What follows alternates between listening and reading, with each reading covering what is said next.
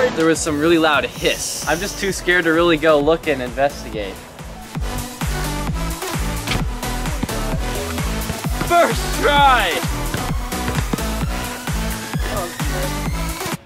Oh! I literally thought it was a miss, so I took my blindfold off. You gotta redo it.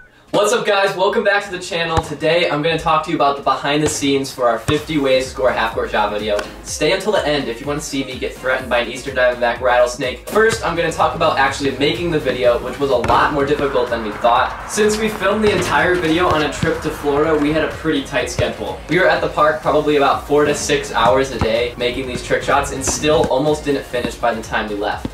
One of the hardest trick shots we made was the exercise ball shot, and that was actually very difficult because we ordered the exercise ball online, opened it in Florida only to realize that it was a weighted exercise ball, so it was very heavy to carry.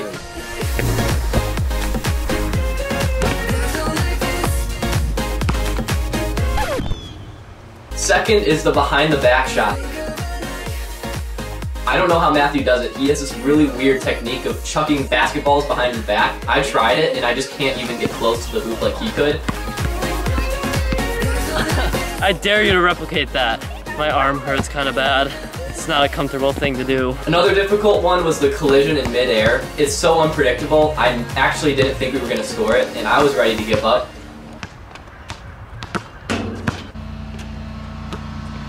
Yeah! Oh, we did it! Yeah. That was crazy. Who got the assist on that one, me or Tommy? Wait, technically I scored it. So if you've been following our channel for like 5 years, you could remember possibly the tennis court chipper. This is the tennis court chipper.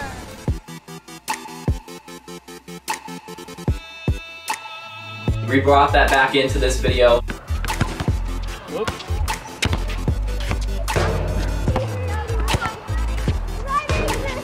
That was lefty too.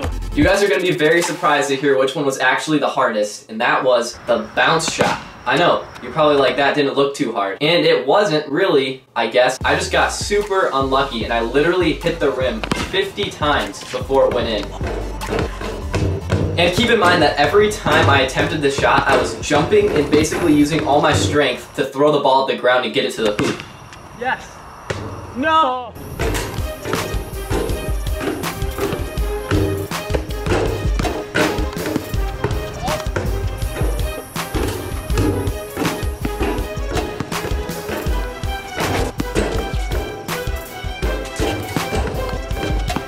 So 2 hours later, I'm still trying this shot, and I am super sore. I could barely even stand at that point.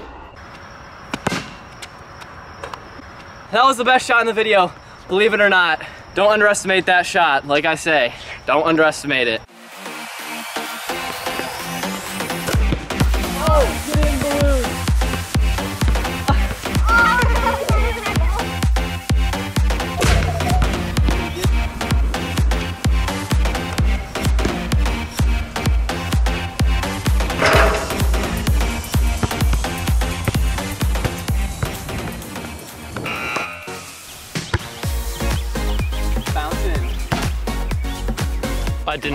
I didn't film that.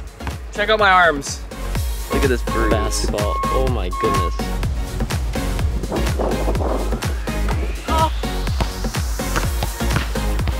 Oh, dude. This bird, we've heard from someone around here that it's a vicious attacking bird. Just went onto our court. Oh.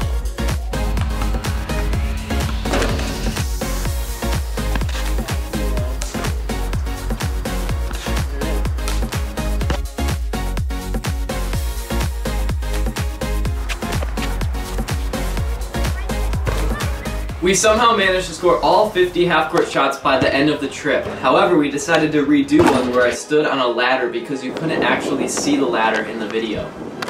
The only problem was, it was 10 o'clock at night and we were leaving at 5:30 in the morning the next day. We still had a ton of stuff to pack, so we had barely any time to actually make a trick shot. So my dad and I arrived to the park. We're the only ones there. We set up the ladder. I try to score the shot as quickly as I can, miss a few times. One of my shots goes up, airballs, and falls into these bushes behind the basketball hoop. So So I'm going to run to get the ball, and my dad stops the camera, and this is where it all happens. It's really dark behind the basketball hoop, so I can't see much. And I go bend over to pick up the ball, and as I'm bending over, I hear this really loud noise coming from within a few feet of me. And I'm not kidding when I say it was about probably this close. That's what it sounded like. I don't know for sure because I didn't see it. I thought it was a bug in the bush next to me, and I was bent over, so it was like this far away from my head, honestly. My dad, who's all the way at half court, could hear the noise, and he was way back from where it actually was. So I grab the ball and I leave, and I get to back to half court and the sound stops. My dad says, "Did you hear that noise?" And I said, "Yeah, I thought it was a really loud bug." He thought it was the sprinkler system turning on, but there were no sprinklers over there. That was not just a really loud bug. We both agreed that I just shouldn't airball the trick shot. Literally just hit the backboard of the rim every time, and guess what I do? I literally airballed the next shot, but it bounces off the pole, and thankfully bounces back so I don't have to go to the bushes again. So I grab the ball, make the shot a few tries later, and again the pole saves me from having to run back into those bushes. We're ready to leave, but I said, okay, for our second channel, let's go out and film these bushes. So this is the video we filmed. We came out here to the basketball court late at night, like 10 o'clock. I shot an air ball. The ball went over into these bushes. There was some really loud hiss, and I have no idea what it was. Alligator, snake, who knows? I'm just too scared to really go look and investigate.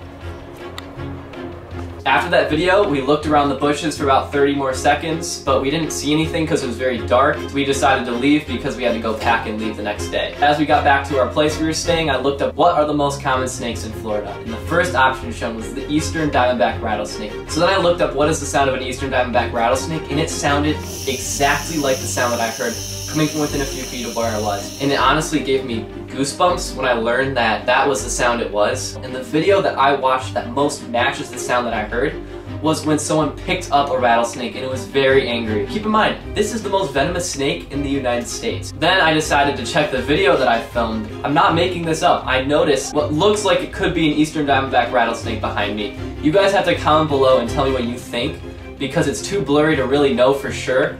Moral of the story, do not go into the bushes in Florida at night.